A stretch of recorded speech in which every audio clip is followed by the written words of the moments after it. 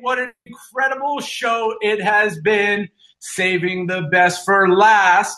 He is a general partner with Gumi Ventures, a U.S. 30 million venture capital fund focused on early stage blockchain startups, and a venture partner with BitBull Capital, a cryptocurrency fund of funds. He is also an advisor to Arrington XRP Capital. He has been a keynote speaker at dozens of conferences around the world. He is also co-founder of the crypto exchange Evercoin. He participated in the first wave of the internet as a chief evangelist for the Java language and platform at Sun Microsystems, and is now fully engaged in the Internet of Value. With 25 years of enterprise software marketing experience in Silicon Valley, he has raised over 50 million in venture capital for open source startups such as Gradle, Hazelcast, and has participated in multiple exits, including Infravo, Web Methods, and DB4O. He is also a LP with Focus Ventures, a firm with over 800 million under management, 9 IPOs, and 44 exits. He holds a master's degree in neuroscience from Yale University. Please put your virtual hands together for our final speaker, the man, the myth, the legend, Miko Matsumura. Welcome, my friend, and the virtual stage is all yours. Okay, well, that's quite an introduction. Thank you very much. So what I wanted to do today is talk about how to keep yourself safe in this wild west of DeFi. So, what do I mean by wild west? So, I want to kind of first talk about this perspective of DeFi is dangerous. It's actually pretty wonderful as well, as you know. So, what I wanted to talk about here is I just wanted to explain that, engaging in these technologies is, obviously has certain, economic safety issues. One of the things that I've been seeing, Andre from Wi-Fi Token has these wonderful tweets where he says these great things like, this smart contract is purely experimental. Don't deploy any value into it. Or this is a governance token, that has no value. Please don't, only buy it if you're interested in voting on improvement, proposals. So it's amazing to see this huge, pretty much kind of like a gold rush mentality where things are kind of going very, very fast. But before I launch in, I actually want to talk a little bit about portfolio construction, and I'm going to be using an example of some of the investments that I've been making. But before I do that, I want to tell you that this video is not a substitute for professional investment advice, and it is for entertainment and informational purposes only. So as a caveat, don't do your own homework. And this is really only an example that's used for understanding this. So what I'm really talking about when I talk about portfolio construction is I'm really talking about there's so many layers of engagement. The other layer, other than the financial safety, is really talking about essentially cryptography, cryptographic safety, cybersecurity, and personal cybersecurity. I have a whole website dedicated to that called saferbits.org. And if you want to really, get much better cybersecurity, that's very important. So I'm going to talk a little bit about the technical side of remaining safe and the kind of boundary between the technical and the financial, right? So, as you engage at the layer of smart contracts and at the layer of basically like putting value into those smart contracts, how do you prevent yourself from being liquidated? How do you prevent yourself from being hacked? How do you prevent yourself from any of these potentially negative outcomes, of the funds potentially being drained or losing value? So these are important principles.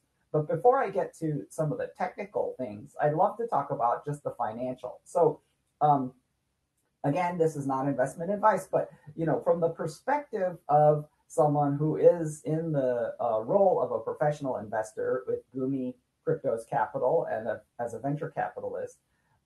Also, the investments I will mention are not actually, at the moment, these are not Gumi investments, these are personal investments. The thing that is important to understand are things like asset allocation. So to me, I think one of the dangerous things I see people doing is applying too much leverage, essentially going into debt, perhaps credit card debt or the worst kind of debt, so over leveraging themselves, right? And really buying more assets or putting more assets at risk that they can afford to lose, right? So the idea obviously is play at the scale that is appropriate for you and understand that, all of these are extremely high risk, potentially extremely high reward assets. So, be careful out there. So from a financial perspective, asset allocation is important. So you need to understand, okay, how much should I dedicate towards sort of crypto in general, right? And then the question becomes, how much should I dedicate towards DeFi in general? And then the question becomes, how much of that DeFi allocation should I employ in different strategies, right? So for example, a base portfolio in cryptographic assets would potentially have exposure to capital assets like Bitcoin, and obviously since we're talking DeFi, like Ether, right? And, potentially if you're DeFi oriented, maybe a potentially oversized position in something like Ether, which of course seems to be doing very well lately. The idea then is about then moving to portfolio construction. So now that you have asset allocation taken care of and you actually know the size of the bucket that's appropriate for you, then within that bucket, you need to understand kind of how to engage. Now, there's multiple layers of engagement. So one layer of engagement obviously is directly interacting with smart contracts, becoming a liquidity provider, performing some function within a pool, something like balancer pools. Obviously you can provide liquidity in a context like Curve, or you can provide liquidity in a context like a Uniswap, right? So the point being that these are all direct engagement. But what I'm going to talk about at the moment is how do you, for example, accumulate things that are, essentially tokens that represent these projects. So I think, I'm going to mention a few of my picks and talk a little bit about thesis. So, once you've done your asset allocation and you figured out how much you want to put into cryptographic assets at all, I think because we're in a very uncertain macroeconomic climate, I don't think that someone should be radically overweight in something like cryptographic assets because of the uncertainty, right? So obviously there's other assets like gold, there's other assets like silver, both are doing well.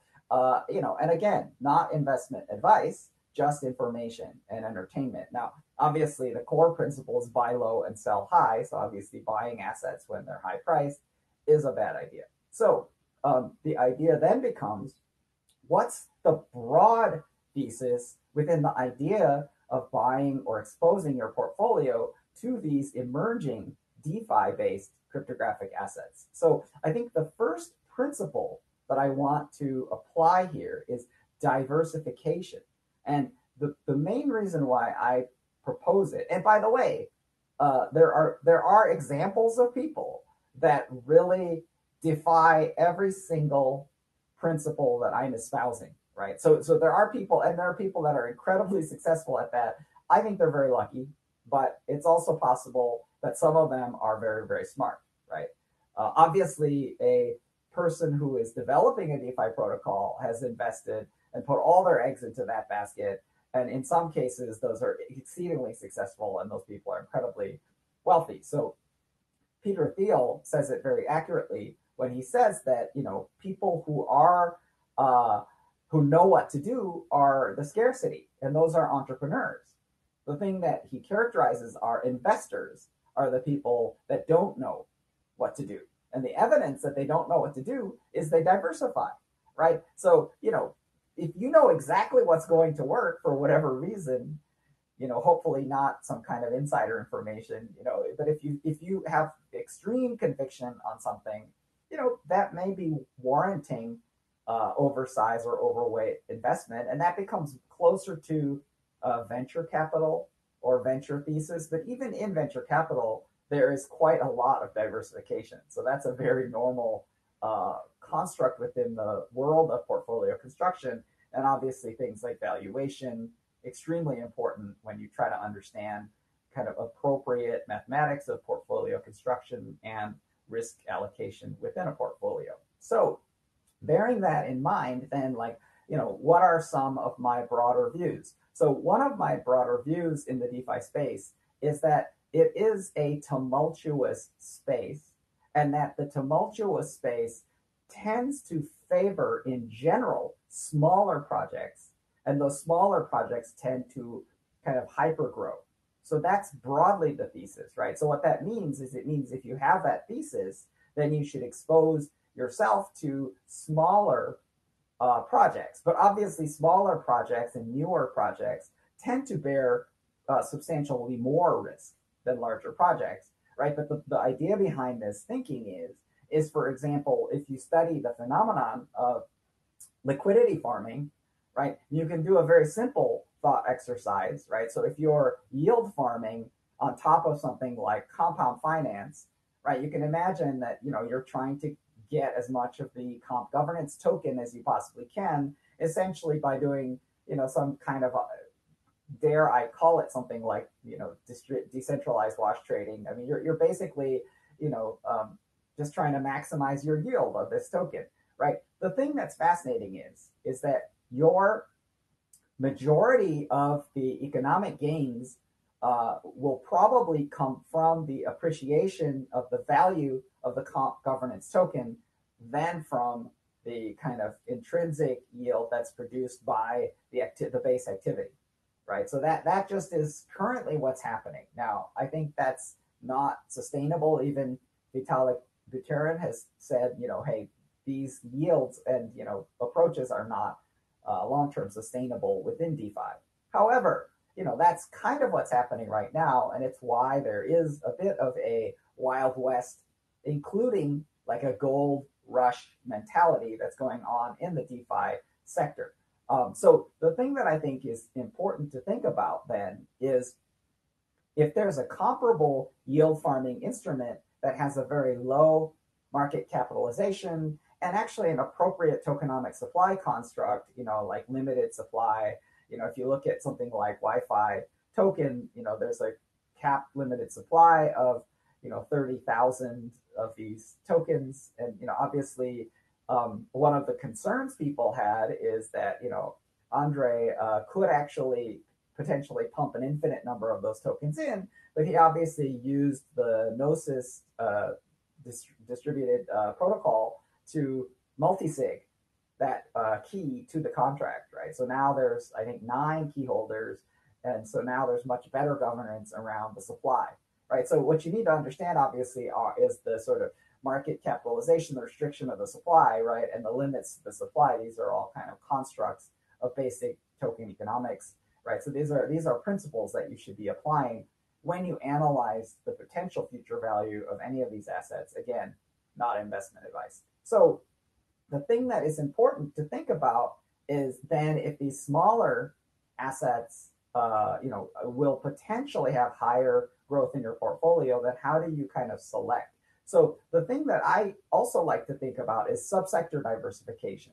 So with subsector diversification, there is this kind of broad, like, DeFi, segment, right? But within the DeFi segment, there's lots of subsegments, right? So, if you want to kind of analyze it, kind of more from a structural perspective, like, for example, you can look at DeFi Rate, right? So DeFiRate.com, I think it's .com. Go to the DeFi Rate website. You can basically go ahead and look at all these subsegments. So, really important subsegments like DEX or decentralized exchange, and you see like Balancer, these types of things.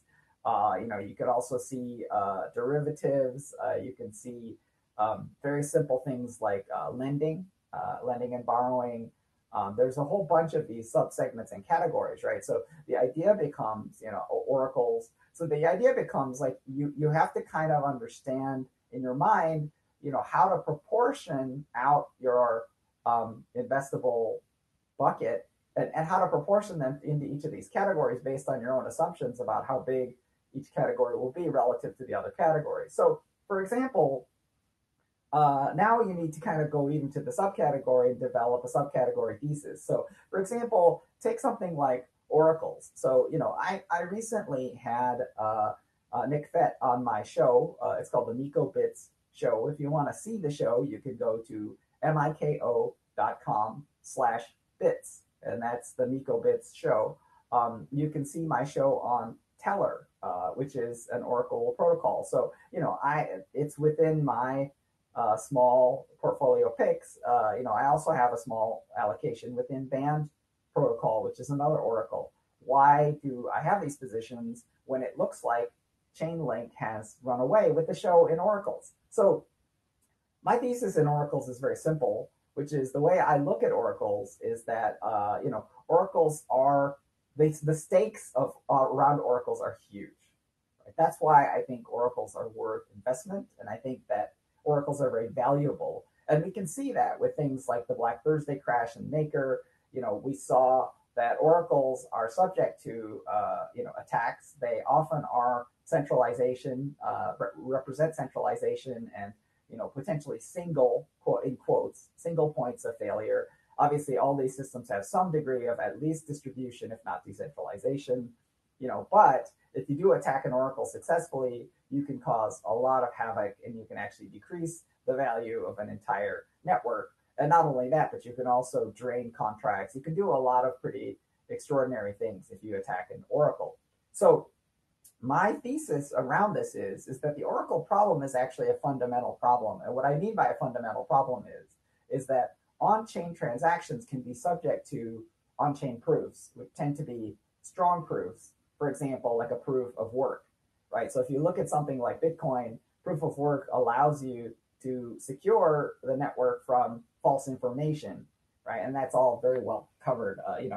This is sort of a random plug, but everyone should read Andreas Antonopoulos' book, Mastering Bitcoin, in order to understand kind of consensus and the basic cryptographic primitives of how Bitcoin secures its transaction history, because that's essentially the trick. Like that's what Bitcoin does, and that's why it's meaningful. So my point around oracles is that if you take some information that's coming from off chain, right, then all of a sudden you may actually need now a trusted intermediary.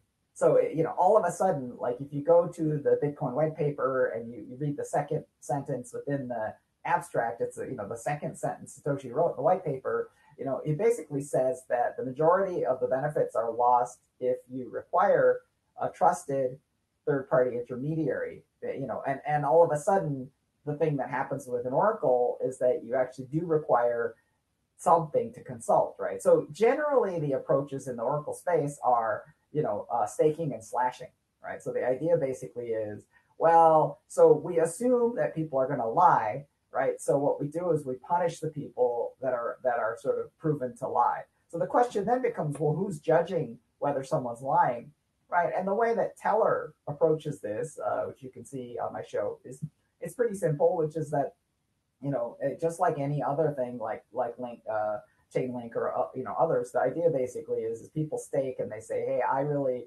believe I'm telling the truth and I'm willing to put my money where my mouth is, right? And so if you have enough of these things, then you can start to kind of like maybe start to trust this distributed network of people that all have similar answers to external things like price. So if you sit on the Ethereum blockchain and ask, what's the price of Bitcoin? Ideally you would have multiple answers and you corroborate those answers, right? But what does this mean from exposure perspective? So to me, the thing that's important to understand is that because there doesn't appear to be a fundamental answer based on physics and Claude Shannon's information theory about solving quote unquote the oracle's problem, right? I mean, one solution to it is to utterly centralize it, right? And if you define something as the sort of essentially the master source of this information, then by definition you can actually have confidence in it. So, for example, one of the legal definitions of price that's often used in the normal centralized financial industry, or CFI, is things like the published price of an asset in the Wall Street Journal. Or you will use reference sites like what's happening on Bloomberg, or what's happening, in the New York Stock Exchange, or according to NASDAQ, right? So these are all essentially centralized oracles, right? The thing that makes those utterly reliable is if you actually define the truth as those. But of course, as we know, and as Nick mentions in this interview, he mentions that sometimes even those can be attacked, right? But the thing that's funny is if you define that to be the legal truth, then whether it's pumping out a lie or not, legally, that's whatever that's saying is absolutely the truth, So it's a mess. So the point being that there's no winner take all in oracles, in my opinion. And not only that, but in order to decrease the risk of oracles, you may actually not only want to have multiple oracles that are corroborating, but you may actually want to have multiple oracle platforms. Because what if one entire platform is being attacked? Like, let's say it's being attacked through DDoS, right? So what's happening now is that there's a delay in things like price information because of a DDoS attack, right? So then you may need multiple platforms, right? So because of this thesis, I believe that these smaller oracle platforms may be worth a look. And that is why, I've taken up small positions in things like TRB and Band, in order to support this kind of thesis. What other subsector thesis points do I have? I also support the idea that fundamental cross-chain is going to be interesting. So there are small opportunities to take positions in things like Rune, things like Kava. Kava is kind of tied to cross-chain around Binance, right? So Binance is a centralized infrastructure, and whoever's kind of helping them bridge, the Binance chain token over into the Ethereum world, will provide some value, and so that could be a useful, set of positions. And Rune, which is Thor chain, that's an interesting technical solution to this cross-chain problem. Obviously we're going to see other cross-chain solutions, like Polkadot and Cosmos and others that will start to kind of dig heavily into this domain. So, I think those are also interesting subsection. Obviously, another one that's kind of interesting are just kind of like pocket picks, right? So, I'm happy to throw out some names here. Again, none of this is investment advice, but as far as pocket picks, I like UMA. I'm going to be interviewing Clayton from UMA on my show, on the Miko Bits show. Wi-Fi is kind of a controversial, but it's, to me, it's extraordinary what's happening there, where a single developer is sort of driving almost like a culture, and a sort of ultra technical sort of DeFi culture, and really focused on essentially doing things in a extremely fast, disruptive, and technical way. Other things that I like, Loopring, BZX. I had Kyle from BZX on the Miko Bits show. It was an interview case. So these are all sort of, I would just call them pocket picks. I like Acropolis. That's a good team. So for me, again, not investment advice. Meta is interesting. A super controversial pocket pick would be something like Ampleforth. It's so that was really interesting. But my friends from Pantera, Joey Krug and Paul are both advising and helping out with that one, and that adds a lot of credibility to them. So I would say the following, which is pick your picks and see how it goes. Diversify and go for some smaller, potentially high growth opportunities. But remember, if you're doing that, you should maintain sufficient diversification.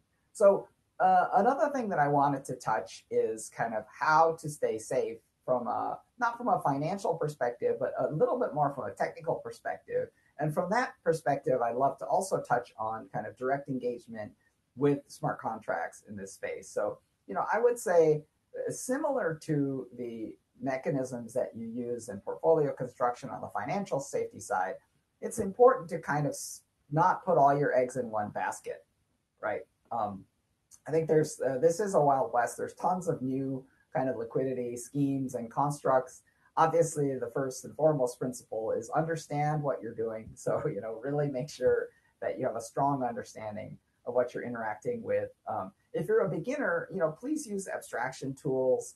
Instadap's a good abstraction tool. Things like Zapper.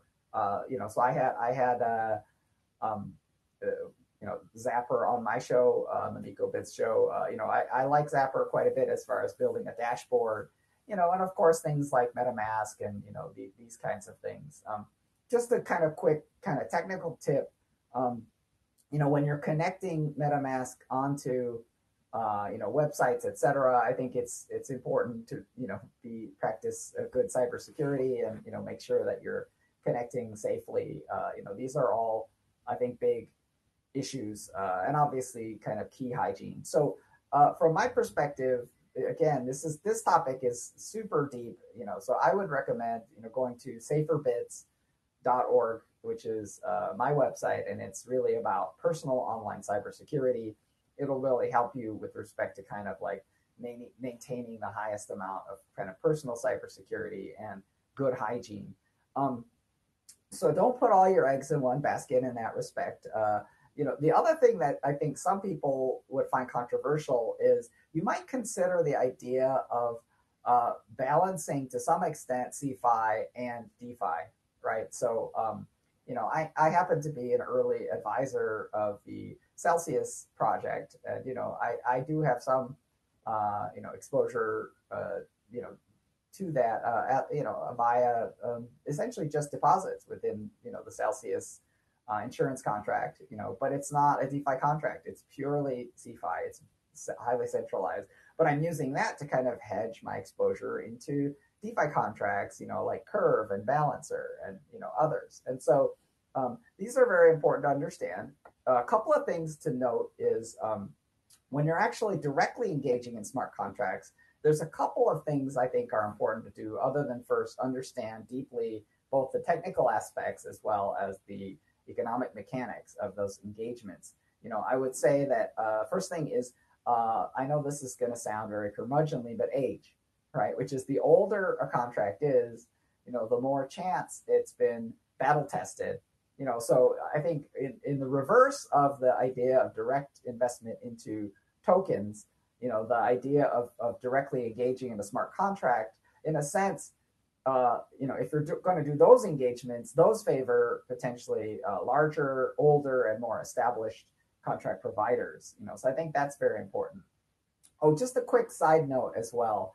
I just wanted, I have no business arrangement whatsoever, but I do like 1inch Exchange. I think that's a very popular site because it provides meta DEX, and pretty much when you're looking for the types of items that I'm describing, the ability to acquire them is gated by availability. So if you just search for these tickers on 1inch Exchange, and you connect your MetaMask or similar Web3 wallet, you can then directly engage in these kinds of transactions. Obviously, watch your gas fees. Mondays are pretty intense for gas, fees. So, ideally look at kind of save a buck and, do your transactions at some cooler time. These are easy to understand in terms, the congestion's pretty easy to understand if you just kind of like look at blockchain analytics. So the other thing to kind of note with respect to direct engagement into contracts is, you also kind of want to understand things like smart contract audit, right? So the question is, whether reputable firms, obviously like Zeppelin, Trail of Bits, Least Authority, QuantStamp. I interviewed Casper Bach from QuantStamp, not actually about DeFi smart contract audit, actually about his audit of the recently launched Ethereum 2.0 testnet. So that's an exciting moment for Ethereum. I'm not like a huge Ethereum 2.0 zealot, because I actually think scalability is going to actually come from more like the Reddit contest that will be mostly, I think, layer 2 style scalability. But I think scalability is coming to Ethereum, and it's coming not that far future. There's some really great projects that I think are listed there as part of that Reddit, contest. So big fan of that. Very excited. There are some really important things to also understand. Make sure you understand the rules of liquidation. So when you engage in contracts, make sure that you don't somehow get liquidated.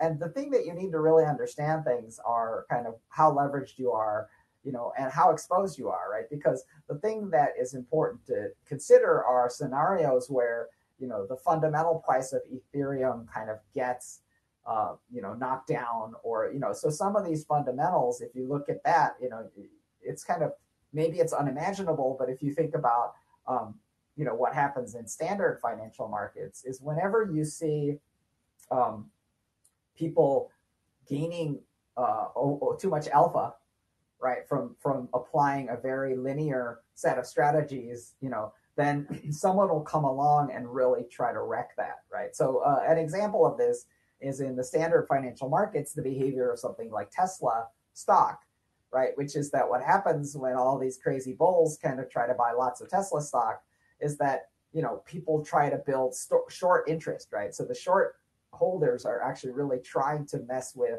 the bulls, right? But obviously the thing that happens when too much short interest piles up is that, some major actor comes in and just buys a ton of Tesla stock and just blasts through all the shorts, and the shorts basically get liquidated, right? They get punished, right? So the thing that's important to understand is that, this is a bit like an avalanche. So I talk about that as well, which is, I talk about this in a sub show on Miko Bits called DeFi is going to collapse, right? So like an avalanche, when too much snow piles up, eventually it's going to collapse, right? And so similarly, when too many shorts pile up, basically what I suspect is happening is that, Elon Musk has a lot of friends who are multi-billionaires, and including Kanye, and Elon calls his friends, and he's basically like, and these are the types of folks who hang out with Elon Musk and basically are like, Elon, let's go to Mars, right? Like here, take this money, put it in SpaceX. We're going to go to Mars, So it's definitely a very unusual group of people. But the idea is if someone like that can actually blow through all the short holders, then the short holders all get liquidated, right? So my point being not that DeFi has that kind of level of centralization of ownership, but there are still super whales, right? So beware, right? So what can happen is a super whale could potentially liquidate a huge stack of ETH just for the sole purpose of like benefiting from this chaos, the resulting kind of chaos that's produced by that, right? So my point is be careful out there, and make sure that you've got, backup plans. So in terms of technical backup plans, a couple of things that are interesting are Nexus Mutual, which is obviously a way of ensuring activity on the blockchain. So, it's an insurance provider. That's one semi-technical approach. Another concept is called DeFi Saver. It strangely has two A's, SAAVER, DeFi Saver. And, that's using things like, Aave, flash loans, flash lending, things like that to kind of handle corner cases and potentially protect assets from liquidation. So there's some very neat kind of emergent solutions, that enable you to establish kind of more defensible positions, and not over leverage. So, I think from my side, I think those are some of the technical solutions that I have in mind. Hello, you're live. Just a quick question. Yes, what is your website for security? It's saferbits.org. So it's SAFER, safer, bits, bits.org. And, that's not specifically a DeFi site. It's much more general purpose, cryptographic cybersecurity. Gives you lots of tips about securing email, two-factor authentication, how to secure using hardware-based encryption, using things like YubiKey, LastPass, and Bitwarden, and all this kind of how to build up a really good personal cybersecurity kind of hygiene. So, okay, perfect. Thank you so much. Yeah, absolutely. So, I think that pretty much concludes my presentation. So, I'm happy to have you jump on here, and thanks for giving me a time. Thank you. Okay, bye.